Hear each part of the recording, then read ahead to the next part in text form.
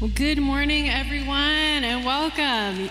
Thank you. Well, you go ahead and, if you're able, stand. We're going to start our time together responding to God for who He is and what He's done for us. So let's invite His Holy Spirit to speak, to fall afresh on us as we sing these words together this morning.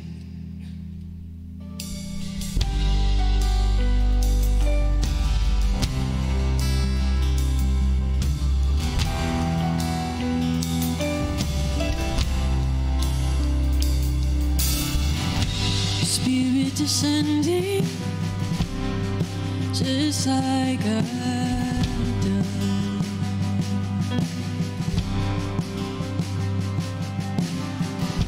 The fire's falling, it's on everyone.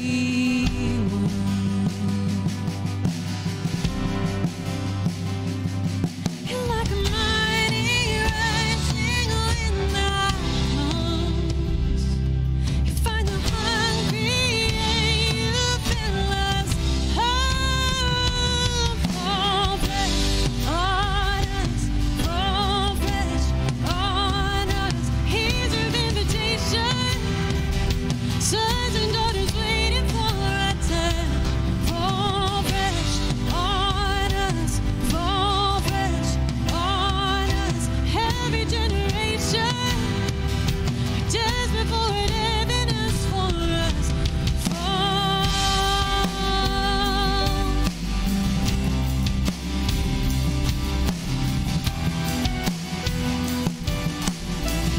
I'm not shaken.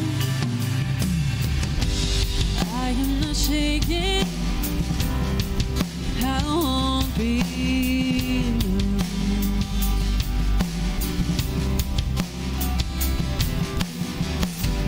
You are before me, so I hope in you. Yes, I do. Like a mighty rushing wind that comes, find the hungry and you fill us up. Fall fresh on us, fall fresh on us. Here's your invitation.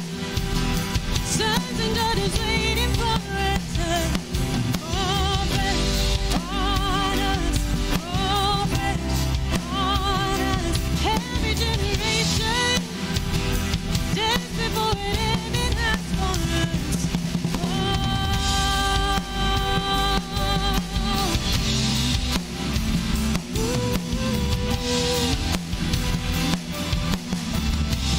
Every tribe,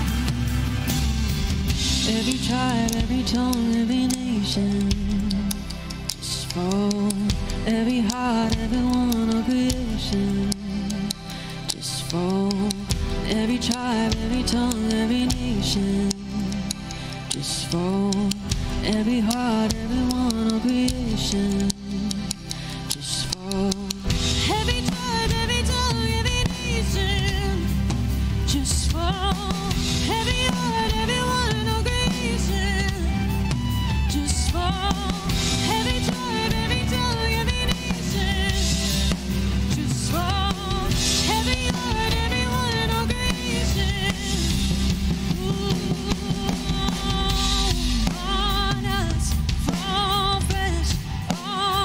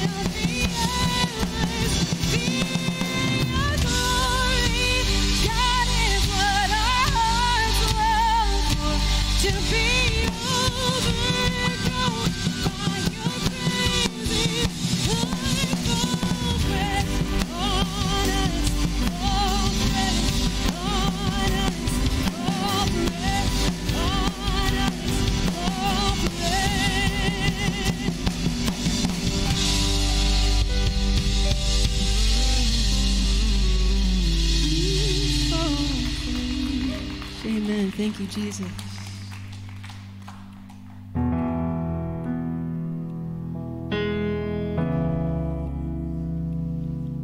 We welcome you here.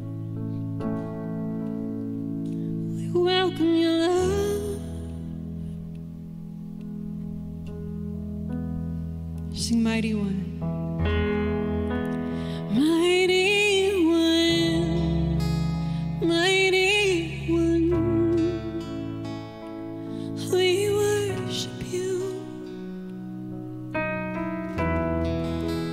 Mighty One, Mighty One, we worship you.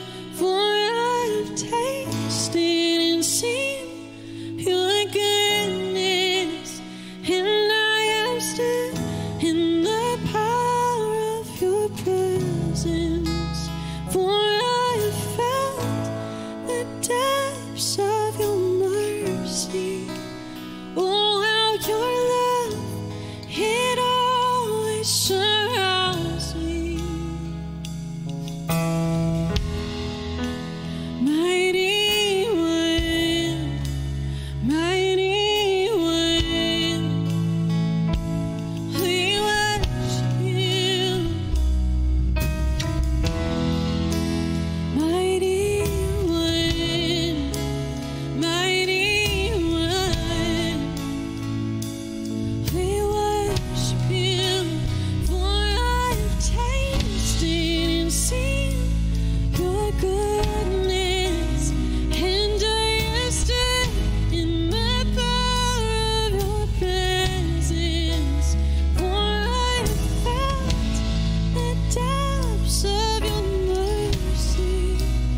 Oh, your love, it always surrounds me. For I have tasted and seen your goodness, and I have stood in the power of your presence. For I have felt the depths of your mercy. Oh, how your love, it always surrounds me. For you alone are worthy of the highest praise, and all my love. For you alone, you're worthy of the highest praise, and all my love. For you alone, you're worthy of the highest praise, and all my love. For you alone, you're worthy of the highest praise, and all my love. For you alone, you're worthy of the highest praise, and all my love. For I've tasted and seen your goodness, and I have stood in the power of your presence. For I've felt the depths of your mercy. Oh, how your love, it always surrounds me. For I've tasted and seen your goodness, and I have stood in the power of your presence. For I have felt the depths of your mercy. Oh, how your love, it always surrounds me. Oh, how your love, it always surrounds me. Oh, how your love, it always surrounds me. One more time.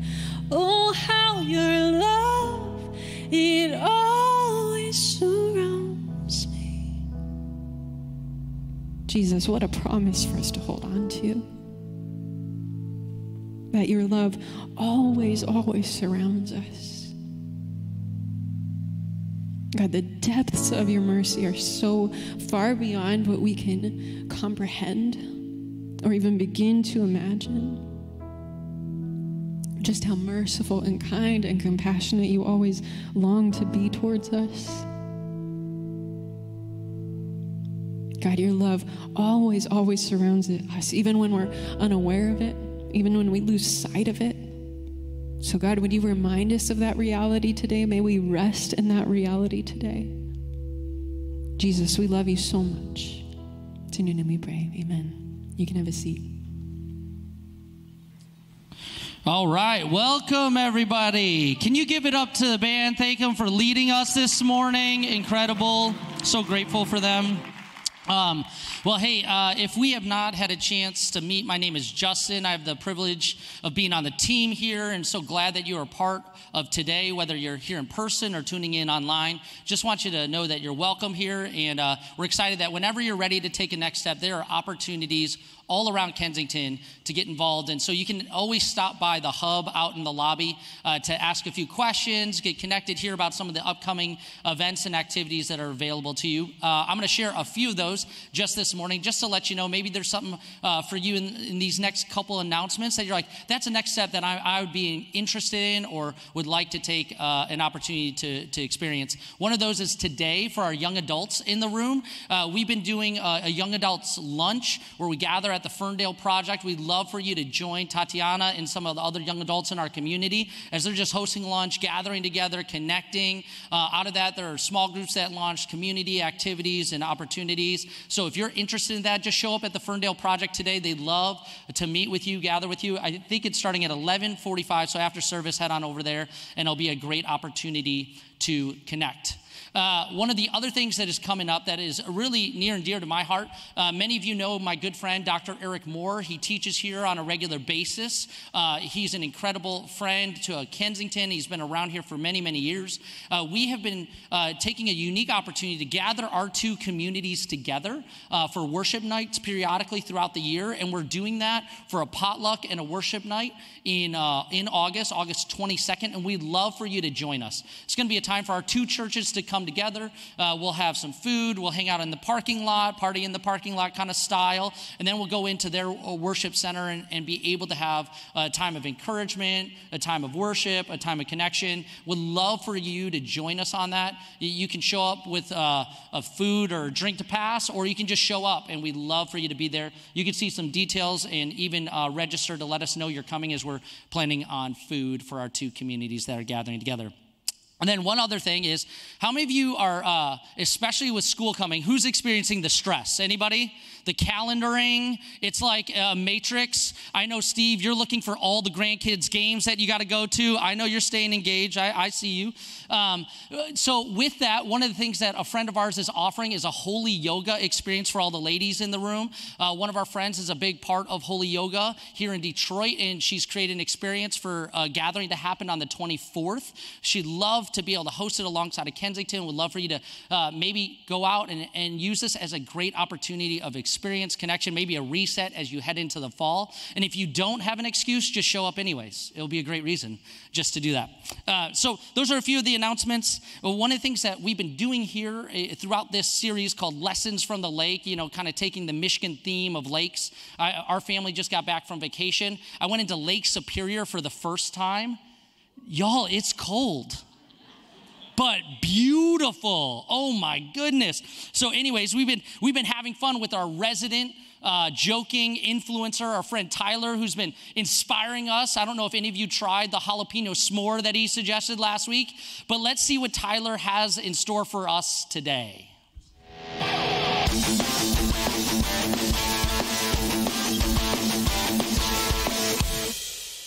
Hey everyone, welcome to Lessons from the Lake.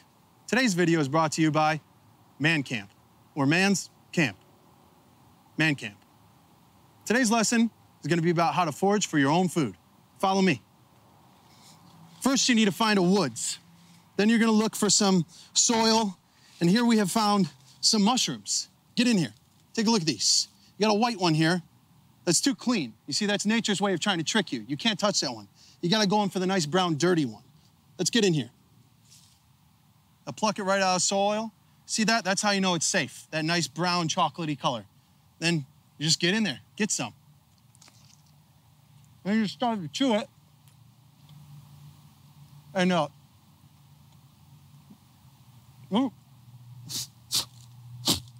little spicier than the last. There you go, sit down.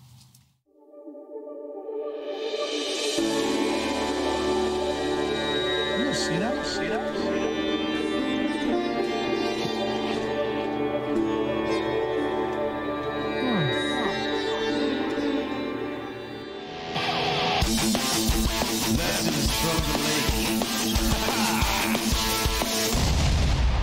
Can you give it up for Tyler and his influence?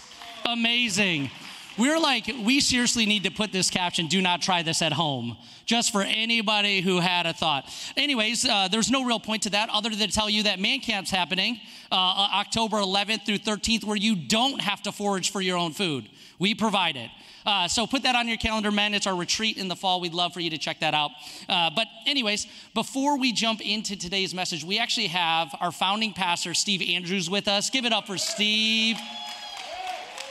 Steve, you're not supposed to shout the loudest for yourself. That's not what you're supposed to do. Before he comes up, why don't you stand up, say hello to somebody around you, and ask them, did they watch Triple Espresso United States women's team pull off the incredible win?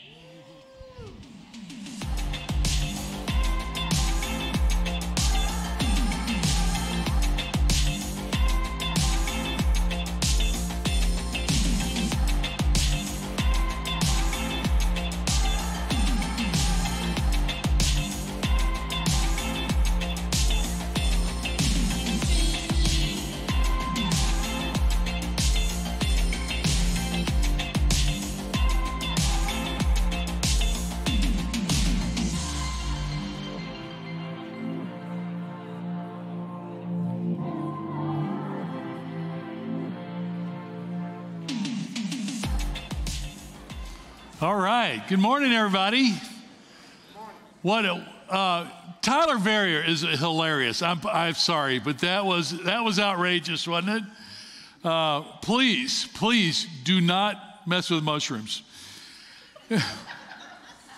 Anyway, how many of you are totally into the Olympics? Anybody? Let me see, show of hands. Okay, I think of all the things, it's so inspiring to see people who have taken on a life purpose and then they give themselves fully to it. It's just been so awesome. But I got to tell you, I can't believe Justin's talking about the women's soccer. It was amazing. It was amazing. Let's talk about Steph Curry, please. So anyway, I've really had fun, and I was talking to Charles Day earlier. I'm kind of depressed that it's coming to an end today. But it's been super fun to watch, and it actually fits with the theme that we're on today in this series by the lake. And a lot of you know that Justin and I lead men trips together to Israel, and we've had some of the most incredible moments in my life, at least, on the lake, experiencing Jesus. And realizing that Jesus came to this little tiny provincial area of northern Israel, the Sea of Galilee. It's not a sea. It's just a decent sized freshwater lake, not even particularly noticeable on Michigan terms, but it was where God decided to let himself be known. Jesus as God in human form. That's what we believe. And it was incredible what he did as he prepared this journey. But one of the things that I love about this is that the lake is where he called his first disciples, right? If you grew up in Sunday school, you know this. Can anybody name me the first four? Peter, Andrew, James, and John, the four fishermen. They were probably cousins, related. Jesus probably knew them before he called them. But here's the message the journey I want to take us on for the next few minutes. Did you ever start something with high hopes? Were you ever called out of the mundane kind of flow of your life to something that really had great promise, and then just to see it all come crashing down around you? Does that ever happen? You ever dreamed of doing something with your life, and and then it just doesn't turn out. The question is, how did you respond? Were you tempted, or did you go back to old destructive behaviors? Did you turn on God or others in disappointment? Because we're going to look at Peter today specifically, but really it's the journey of the disciples. But Peter was called to something phenomenal. And when it all broke apart, he decided to kind of just run back towards his old way of living. And I thought, we've all done that. It's interesting, during COVID, we had reports from all of our Celebrate Recovery partners that so many people during the quarantine were running back to their old addictive patterns because they found themselves isolated and discouraged, and it's easy to do that. And so today, I want to leave here in about 3 hours when I'm done with this message, and I want you to say, I'm moving forward with the things God's called me to in my life. Because as Peter was a fisherman by trade, it was a hard job, it was dirty and dangerous, it had no social esteem. They were constantly mending nets, cleaning fish, repairing boats, battling the elements, burned raw by the sun. And then Jesus finds them. And Jesus turns their life completely upside down. And I thought, it's exactly what Jesus does today. He comes to every one of you. He comes to me. And he says, hey, I've got more for your life. Wherever you are, I've got a vision for your life to be so much richer, so much more meaningful, so much more purposeful than you ever imagined. But along the way, even if you answer yes to that call from Jesus, it's easy to get discouraged, to retreat, to fail, to fall back into old ways that don't take me and take you anywhere good. So, for those of you who don't know the story, let me just summarize the first part. When Jesus first calls the disciples in Matthew chapter 4, he says, come follow me, and I will send you out to fish for people. And it says at once they left their nets and followed him. It says for James and his brother John, they were mending their nets. This word mend means to repair what is broken, to make complete so that you could go out and fish. And Jesus shows up and he says, no, now you're gonna make nets to capture people, to communicate the love of God, to communicate that the kingdom of God is come, and that there's a whole new way of living and a whole new set of values based on Jesus as the center of the kingdom. And it says, and they left everything to follow. This word follow is so powerful. I love it. It means simply this. It means to accompany him. Jesus said, follow me. It means just join in the adventure. I think back to, I grew up with a dad that was highly adventurous. Hunting, fishing, golf. My dad was the number one golfer on the University of Tennessee golf team, 1940 and 41. He was a great tennis player. He was runner-up, Memphis high school champ in tennis. The question is, what happened to me athletically? That's what I'd like to know. But everywhere my dad went, it was always an adventure. If you were going hunting and Dad was going to get in we were duck hunting and Dad would get in the little duck boat to go somewhere, everybody wanted to go with him. They wanted to accompany him because they knew something fun was going to happen, something adventurous, and hopefully you wouldn't end up in jail as a result. This is what Jesus communicated to the disciples. They left everything and they followed, they accompanied. It's really just him to say they were going to go wherever Jesus was going to lead them. He was going to go first, they were going to follow along. And not just to fish, but to reach people. Not just to make a living, but to change their country and to bless the world and to see people come to a relationship with the living God. So Jesus finds them working on their nets. And then all of a sudden, they're off doing the most unbelievable things, watching Jesus perform miracles, thousands and thousands of people following him. And it looks so exciting. And then in the end, you know what happens, right? What happens? It all comes crashing down. Jesus is arrested in Jerusalem. He actually tells them, I'm going to Jerusalem and I'm going to be arrested. And in the end, they all run away. Jesus is tortured and executed.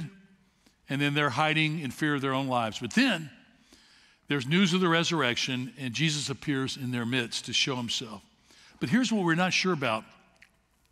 We're not sure exactly how Peter and Jesus really connected, because we know we know that Peter saw the risen Jesus a couple of times, but we reach this interesting moment in the journey in John chapter 21 where Jesus tells the disciples, go into Galilee, I'm going to meet you there. And Peter goes, and they're waiting for Jesus to show up. And what I'm going to share with you in the next 20 minutes, seriously, is the lessons from Peter that have probably been as formative in my own life as any lessons that I've ever learned about my own self, my life, and about Jesus Christ. And so are you ready for these? I hope some of you are going to have a phone to take a picture of these lessons, because I really think they'll make a difference in this coming season of your life. Here's what Peter has taught me over the years of my life that we're going to see in this story. Number one, failure is not the end. Fear of failure is not the end. Failure is not the end. And fear of failure doesn't need to stop us. This is something that I look around and I see it everywhere.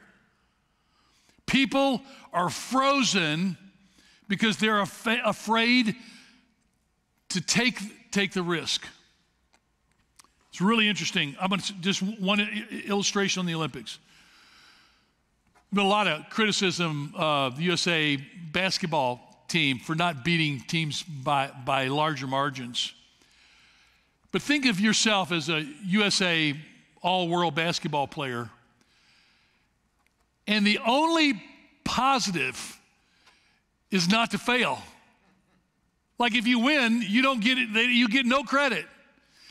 And when they win, it's such a relief. And I thought, but they didn't let fear of failure stop them. Fear of embarrassment, of trying and not succeeding. Is there something you've wanted to do, but you thought, gosh, if I fail, I'm a laughing stock. I'll look so stupid if I do this. Everyone has this. And it's not just young people with dreams. It's old people that as you get older, you're like, man, I should step out and really do something with these remaining years of my life. You go, well, I don't know. Or I could just revert back to being comfortable. Fear of failure. Don't let it stop you, okay? Did anybody take a picture of that one? Okay, nobody. Great. All right, let's go to number 2. So here, let me get to the scripture. It says, afterwards, Jesus appeared to his disciples by the Sea of Galilee.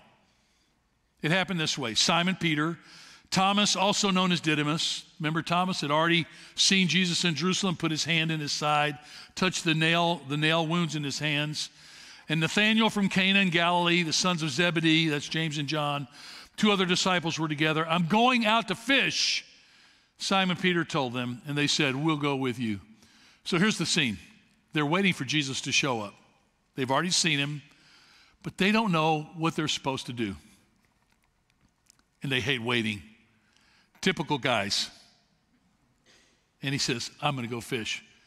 Because, right, fishing is the one thing that's familiar to him. But it's funny, if you read the accounts of all the Gospels, he's kind of a bad fisherman. Every time Jesus shows up, he hasn't caught anything. So it says they went out and got in the boat, but that night they caught nothing. Normally they'd cast their nets and fish in the night. It says early in the morning, Jesus stood on the shore. By the way, the first time one of the first times that Jesus called them, they had fished all night. Remember, Jesus had the crowds following him, and he said, can I get in your boat so I can speak to the people from the water? Because the crowds are just pressing down on him. And it's afterwards Jesus says, throw out your nets. And they're like, Lord, you're cool, but you don't know anything about fishing. We fished all night, caught nothing. Jesus says, just throw it. They catch this gigantic catch of fish, right? So that's already happened once. So Jesus is on the shore, and he calls out and says, have you any fish? You see, this is a moment where you realize the Bible's funny. You need to laugh. Have you caught any fish? Of course you haven't.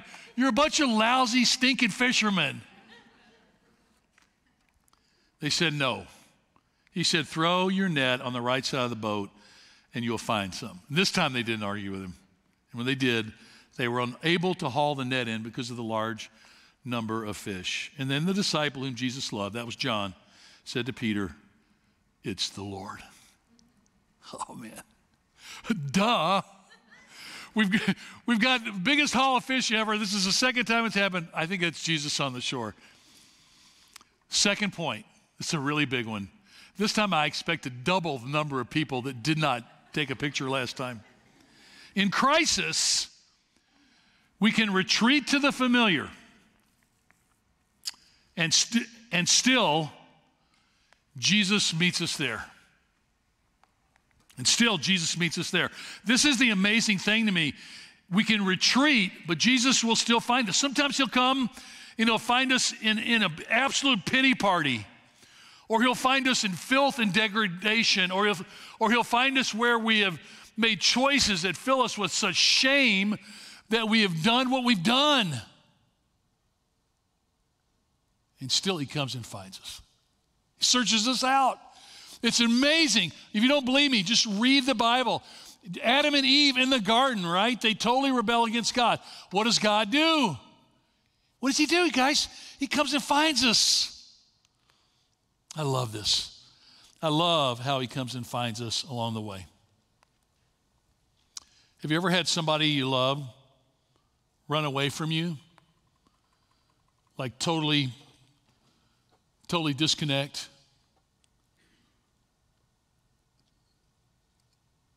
Have you ever run away from somebody where you've snubbed your nose at somebody and you mistreated them and all of a sudden they come and find you? It's crazy. It's crazy joy when it happens. So, I just want to say, if you've retreated to the familiar, a very good friend from this campus was a big part of Kensington through the years, that when he shared to me that he was no longer going to follow Jesus after us serving together for 20 years, all I could remember was Jesus went to the shore. He went to find him on the lake after fishing all night. We can retreat to what's familiar, but Jesus will come and find you. Oh my goodness, I just saw on my prompter, Steve, you forgot the offering. That's never happened before. So ushers, if you... Do you know, one day I'm just not going to be asked to come back. That'll be it.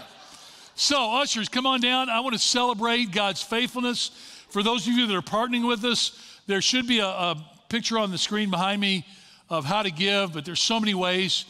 A lot of us do text. A lot of us do regular scheduled giving, which makes a huge difference. And I want to share with you a cool story in a minute of one of our new partners in missions, which I'll get to in a couple of minutes. But thank you, all of you that are learning to give of yourself. And I'm actually thinking of all the years that no one has ever come to me and said, man, I'm sorry for giving too much and sacrificing too much, serving too much. Maybe it's happened. Maybe one of you wants to tell me that, but it's up to this point, 34 years here, it's never happened. It's pretty awesome, God's faithfulness. Okay, so you ready? Here's the next section of the scripture. So Simon Peter hears from John that it's the Lord. And it says, as soon as Simon Peter heard him say, it is the Lord, this is one of the greatest moments in the Bible to me. He wrapped his outer garment around him, for he had taken it off, and jumped into the water. Which I'm still trying to understand all these years later. Because normally when you jump in the water, you take your outer garment off, I think. And so anyway, he jumps and he goes to connect with Jesus. And to me, this is unbelievable because Peter has failed Jesus, right? He denies Jesus. He denies Jesus with foul language. He doesn't even know him. And Jesus goes to the cross and he's crushed and he's rejected, he's mocked. And the whole time, Peter's like just swearing profanities. He doesn't know who Jesus is after all this time together. You can't imagine what he must have felt. But then again, he says he hears it the Lord. And what does he do? He puts his garment on and he leaps into the water. It says the other disciples followed in the boat, towing the net full of fish. Leave it to Peter or leave them to do all the work. For they were not far from shore, about 100 yards. When they landed, they saw a fire of burning coals. There were fish on it and some bread. And Jesus said to them, bring some of the fish you've caught. So Simon Peter climbed back into the boat and dragged the net ashore. It was full of large fish, 153. But even with so many, the net was not torn. And Jesus said to them, come and have breakfast. And none of the disciples dared ask him, who are you? They knew it was the Lord. I don't know why this means so much to me, but you've got to understand that when you invite someone to your table, to a meal you've prepared, it's one of the most powerful expressions of, I care about you. I'm opening up my life to you.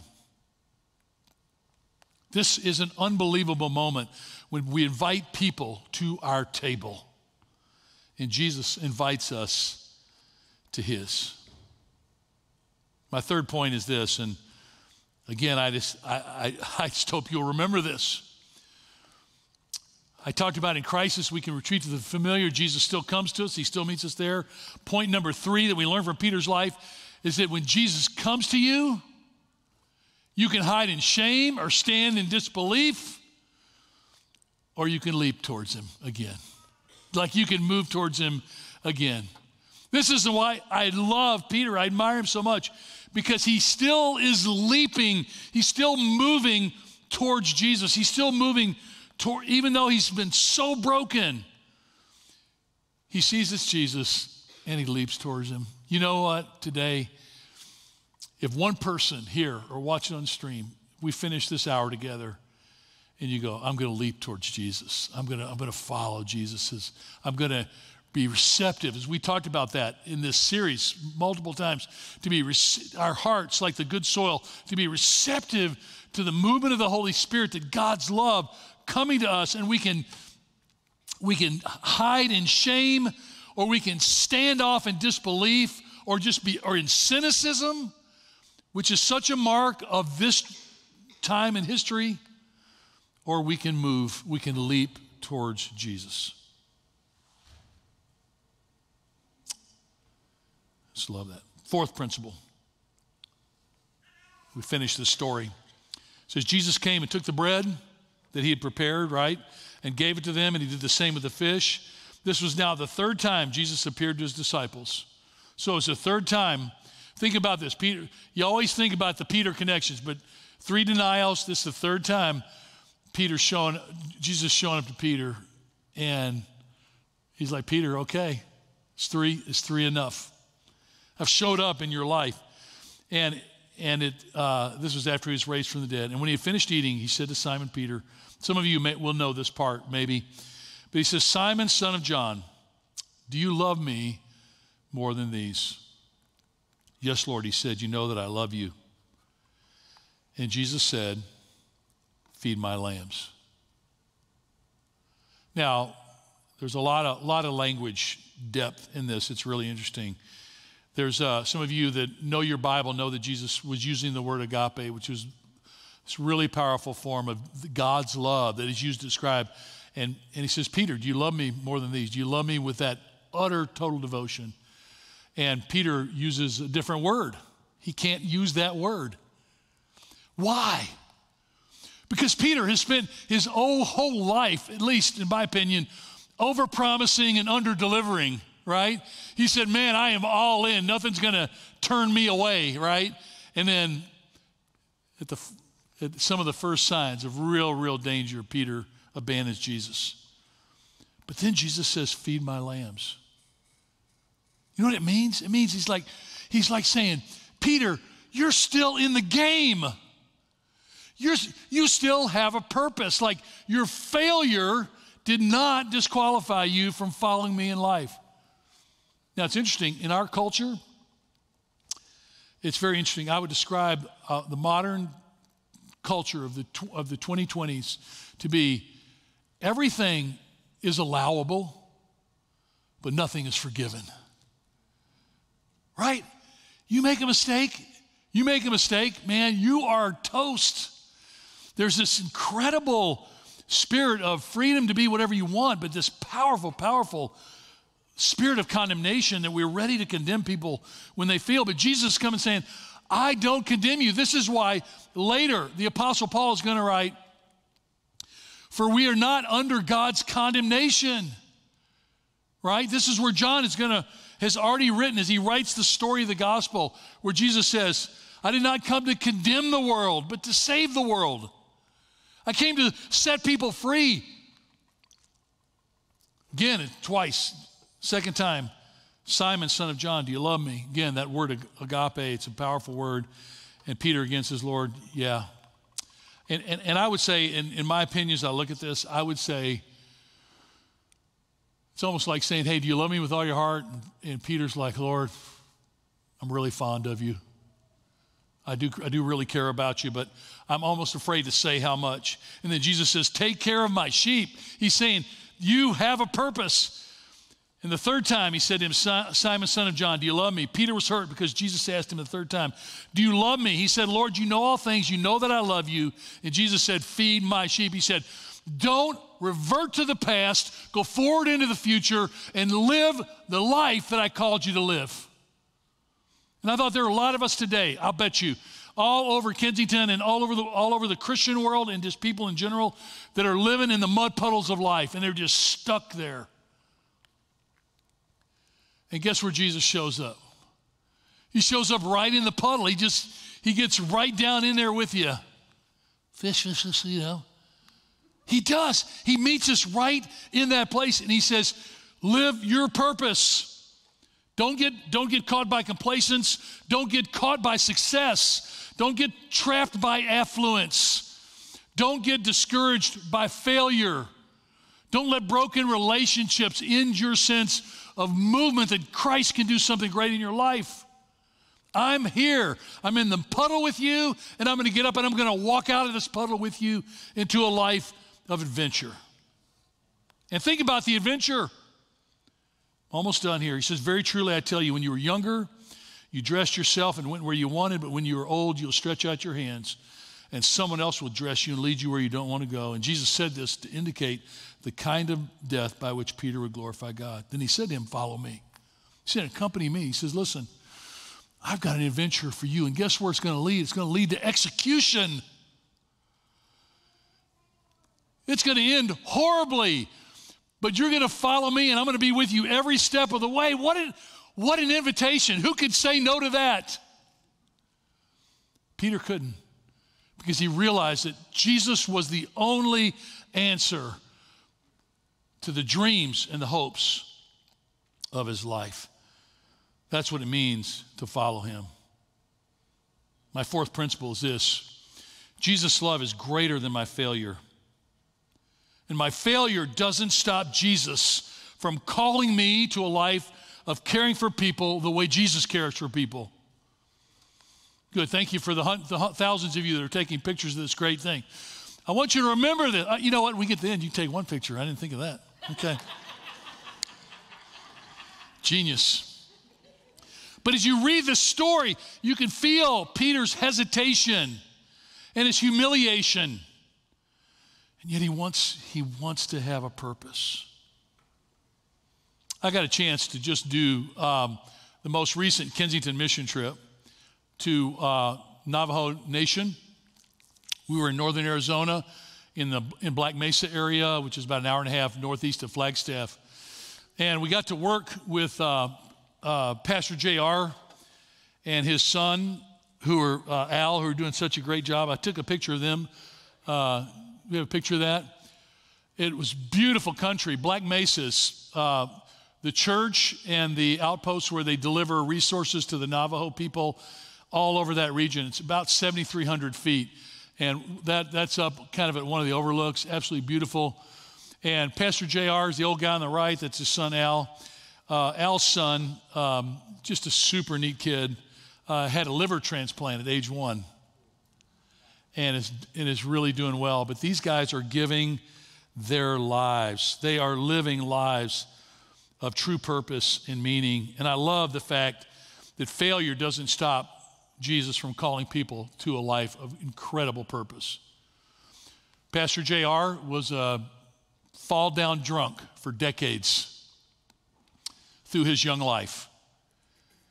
And kind of in middle age, he came to Christ, had an incredible transformation, and he is known all over that region as a man that loves Jesus and loves people. His son, Al, comes from is a similar story, a similar journey. Obviously, we know indigenous peoples in America have a tremendous challenge with alcohol. It's an incredible problem for them, and Al came out of that. Al has been serving, kind of leading the distribution of food that they do out of that. And here's what's amazing. I don't have a picture of it in front to show you, but they're building a big warehouse that's is certainly as big as the stage, including behind the curtains. And they've been working on that, doing it piecemeal because they don't have enough money to finish it. And they've been doing it piece by piece, and Al has been leading the construction on that. Al has moved into an old house that's over 100 years old on this property, and his own house has remained completely undeveloped, unworked on for about a year and a half because he's trying to get this building done so they can get more food to distribute to the Navajo people. In other words, they're living lives of purpose. And the wasted and the destructive years did not stop them from living the life that Jesus called them to live. And so I just thought I wanted to share that with you today because I thought some of you are going to go, Andrews, you don't know me, you don't know mistakes I've made, you don't know my bad habits. Listen, I do. I don't know what yours are, but I know they're there. And I know that Jesus is saying, listen, I just got a richness of life for you. Follow me, accompany me. And I am here always to bear witness to you. I remember when I was 12 years old and my mom and dad said, hey, we're going to leave our home for a year. We're going to go to Africa. Dad's going to run a mission hospital. We're going to go on this adventure with God. And I just remember at that point, that was 56 years ago. People said, you're crazy. Chubby Andrews, you're nuts. You're going to lose your medical practice. What are you doing? Mom and dad were like, no, we're going to accompany Jesus. And so we go. He had the most unbelievable year, right? It was a total transformational year. Changed everything about my life. Because when you follow Jesus, he invites you not to perfection, not to happiness, but he invites you to meaning. Meaning that can't be taken away. That's what the writer of Hebrews was trying to express in chapter 12. And he says, therefore, since we're surrounded by such a great cloud of witnesses, let's throw off everything that hinders and the sin that so easily entangles. That's where Peter was. Peter was just caught up in the sin and the shame. He says, no, don't do that. Instead, run with perseverance the race marked out for us. Let's run it together. One of the great joys is running it together. Running it together with this community. I got to tell you, it's a joy. How many years have we run this journey together? You're not as perfect as I am, but we've run this journey. We've been in this journey for a long time. 30 years. Seems like 100. It seems like forever in a beautiful way. Yeah, I love you. Okay. But what a joy serving Christ. You can be on your team, man. It's a joy when we follow Christ together. And there's so much meaning filled with this. And this leads me to my fifth principle that has just made such a difference in my life. Jesus' call is simple. It's simple. You don't have to be brilliant. You really don't have to even have a normal IQ. And it applies to everyone. Follow me. Just follow me and keep following. Stay with me. I was thinking back to the dreams that Justin and I have for the Birmingham campus. It was just like the dreams that Mark and Dave and I and all that team, the bunch of us that were starting Kensington years ago. We just wanted to build a place where people would know God loved them. And that we believed Jesus Christ was alive and was powerful to change lives. That's all we wanted to do. And as a result, man, we were willing to give it all. Our spouses, our friends, people came. So many of you have come and thrown your life into this. I don't think we'll ever regret following Jesus to life. And I just want to say this personally. Paula's here today. My wife's here today. You can ask her. I have an unbelievable pull towards comfort, towards being just kind of taking the easy road. And if it wasn't for the pull of accompanying Jesus, man, I think I think I just sit in an overstuffed chair and please myself 24 hours a day. And so when Jesus calls me into adventure, I know I didn't want to go on this Navajo trip because we were going to sleep on airbags. It was going to be 105 degrees. And I'm like, I'm 68 years old. I don't need to do this anymore. I felt like the Lord said, yeah. Well, guess what? We got there. The men were in the church sanctuary. The men were sleeping on airbags. They had one room with one bed. Thank you very much. So my record of not serving others is still unbroken. And it was just a great, great time. But Jesus invites us to throw off the old, to toss the hindrances. That's what it means. Throw off everything. Toss it. Apotithemy is the Greek word. It means get rid of everything that's going to stop you from living a life with Jesus Christ. And I will say this, when you follow Jesus, there is joy, there is fun, there's great sorrow, yeah, there's grief, there's pain, but it's so cool to know that Jesus is with you every step of the way. I just want to say this about Peter. Peter could easily have stepped back into his old life. And I have a lot of friends that have done that over the years. A lot of people have come and gone from their life, from their faith with Jesus to see him give up. But Peter didn't. He stepped back into the life Jesus prepared for him. And that life included eventual torture and execution. But Peter never looked back. As far as we know from that point, he considered it all worthwhile. The last thing as I finish up, it says, Simon Peter, I've already read this once, but see it again. He climbed back into the boat and dragged the net ashore. It was full of large fish. But even with so many, the net was not torn. What does that mean? I think there was a principle that Jesus was saying, if we follow him, sometimes the challenges of what we face are going to feel overwhelming. Have you ever felt overwhelmed by the challenges of your life? I bet you have. You ever felt overwhelmed by your job situation, your finances, or your health, or your love for your children, or broken relationships? Yes. But there's something about this, as Jesus says, with me, when you fish, and when you fish for people, and when you follow me, and when you live a life of purpose, and you join in community with others, the nets are going to hold. Nets are going to hold. They're going to be able to hold the challenge. He said, I'm going to be there with you. And I think here's my last point. Jesus comes not just to mend what you were, but to move you to be more than you thought you could be. Make those nets way better, way stronger, way more purposeful. He comes not just to mend what you were, but to move you to be more than what you thought you could be. And I think that's true for every single person. Where is Jesus moving you? And so as we wrap up, as the band comes out, as I get ready to pray, I've just got a couple of questions I want you to think about. Number one, is there anybody here who has not ever had the joy of intentionally saying to Jesus, I will accompany you. I will join you wherever you lead. That's what it means to be a follower of Jesus. That's what it means to come to Jesus saying, Jesus is saying, come, I wrap my forgiveness, I wrap my love around you, and you just come and you surrender. You say, yeah, I'm going to accompany you. I'm going to say yes to your invitation. Second question is this. What does Jesus want to mend in your life? Where are the nets of your life torn today? And you just feel like you've been shredded. I'm sure there are a lot of you feeling that. Jesus Christ mends lives. And it's a lifelong process, believe me. The mending doesn't stop, does it? Hello? Anybody? I mean, the mending keeps going on because we're people that need mending, and he keeps doing it. And then my last question is very simple. What's he calling you to?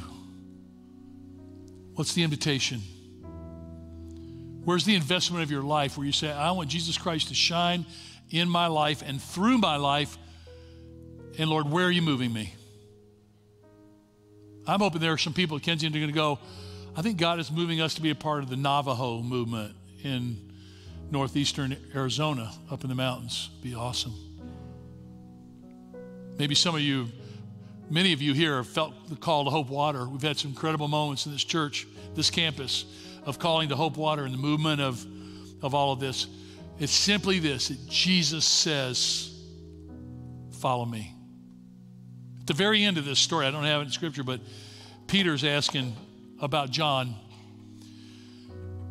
And Peter and John they were a pair. They were always in it together. And he goes, well, what about him? What's his deal? Jesus says, don't worry about him. You follow me. Simple. And I will say this, if you do, you'll find that there's no truer friend. No one who will love you more. No one who could actually fulfill the promise to say, I will be with you always, even to the very ends of the earth and the ends of the world. Let's pray together. Father, thank you. Thank you for beloved Peter. Love this man. Looking forward to meeting him in heaven. Just hopefully not too soon. But thank you that Peter's life is a shining picture of failure doesn't stop us. It's not the final word. And we don't need fear of it to keep us from following you. Thank you for this incredible image of us kind of running back to what is familiar, to our old ways. And there you are on the shore. And you've made us a meal. You're not coercing anybody. You're just saying, hey, come and have breakfast with me. I've thought enough about you to cook you breakfast. I love you. This is such an image, unexpected, of what we never ever thought the love of God would look like. We thought the love of God would look like crashing clouds and thunder and mountains falling in the ocean. And here you are, the risen Jesus, simply saying, hey, I've got a nice fire going here and some bread and some fish. And I want to do it with you. Lord, let that be true for my brothers and sisters here and for believers around the world. And for those that are searching for meaning, might they hear your voice, Jesus, calling them from the shore to come home. In Jesus' name, amen.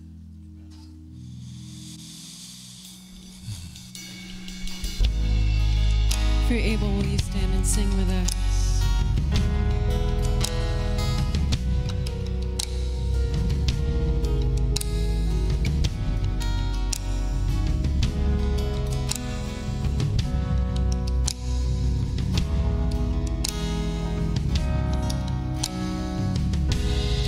I spoke a word, you were singing over me. You had been so good to me. Before I took a breath, you breathed your life in me. You had been so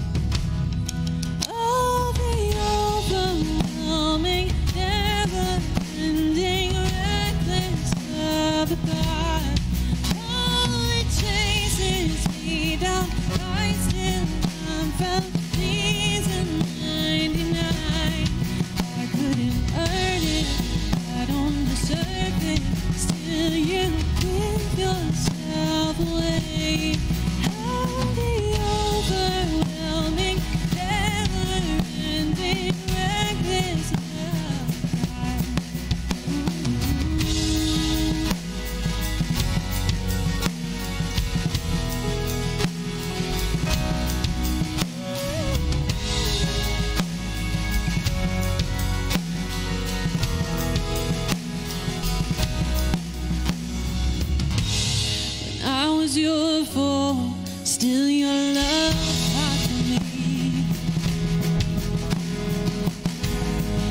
You have been so good to me. I felt no way, you paid it all for me. 'Cause you have been so kind to me. Overwhelming, never-ending, reckless.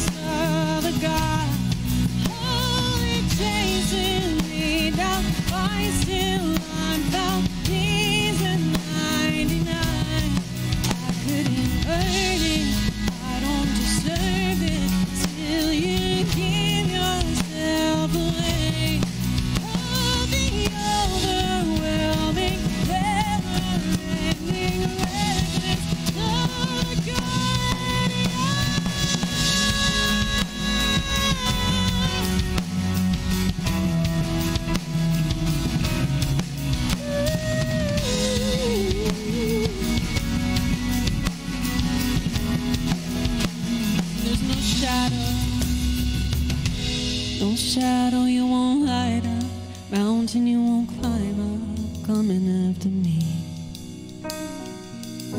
Snow wall you won't kick down, lie you won't tear down, coming after me.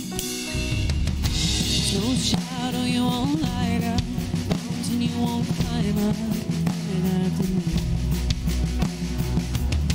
Snow wall you won't kick down, lie you won't tear down, coming after me.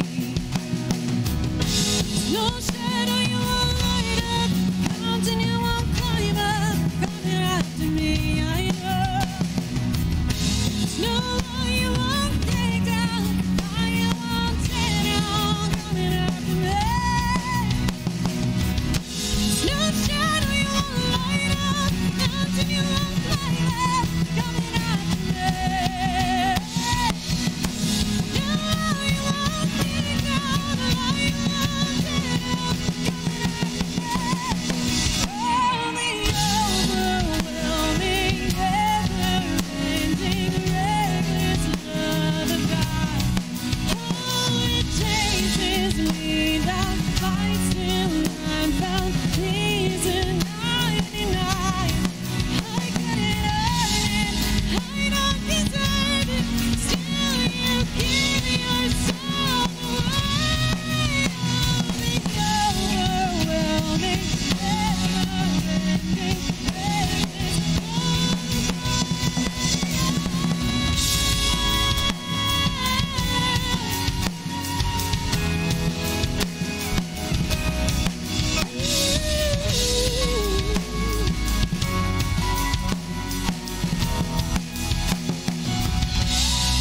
oh, the overwhelming, never-ending, reckless love of God.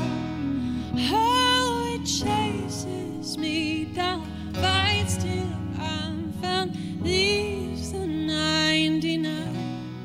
I couldn't earn it, I don't deserve it.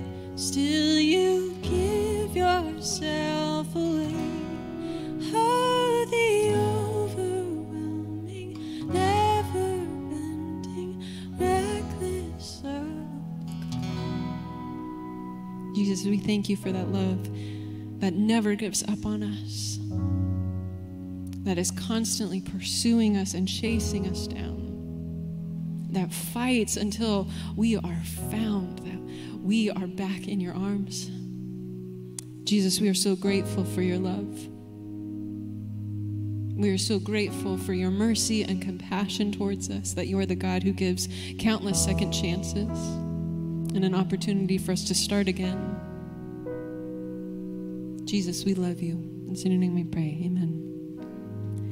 Amen. Well, thank you so much for joining us this Sunday. We hope we see you back here next week. We're continuing our summer series lessons at the lake. But have a great rest of your Sunday. If you're a young adult, come to the Ferndale Project, have lunch with us. If not, hang out in the lobby outside, and we'll see you back here next week.